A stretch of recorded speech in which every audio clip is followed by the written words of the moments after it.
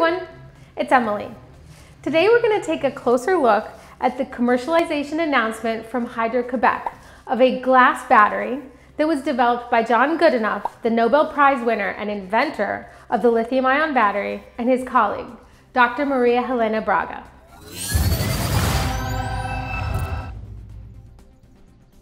Now, the glass that they're talking about here is just the electrolyte, not the entire battery. Let me back up. The most exciting trend in batteries is a solid-state electrolyte with a pure lithium anode. Basically, you replace the flammable liquid electrolyte and are able to massively increase energy density. Now, for this to be possible, we need a solid electrolyte, but with properties similar enough to a liquid so that lithium ions can travel back and forth as the battery charges and discharges. So in this glass battery, the solid electrolyte is made out of sodium or lithium, oxygen, and chlorine doped with barium. The glass electrolyte is an amorphous ceramics without a fixed crystal structure.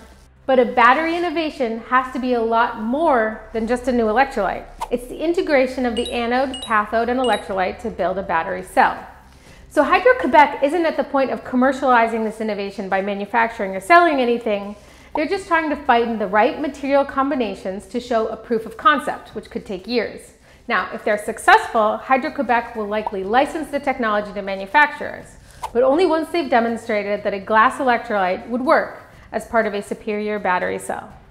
The bottom line here is that there's no silver or glass bullet for a future perfect battery, but a pure lithium anode in a solid-state battery remains the next major innovation that can dramatically increase battery performance. Do you want more? You can check out my website at www.batterymaterials.energy or get my new podcast, The Minerals Manhattan Project.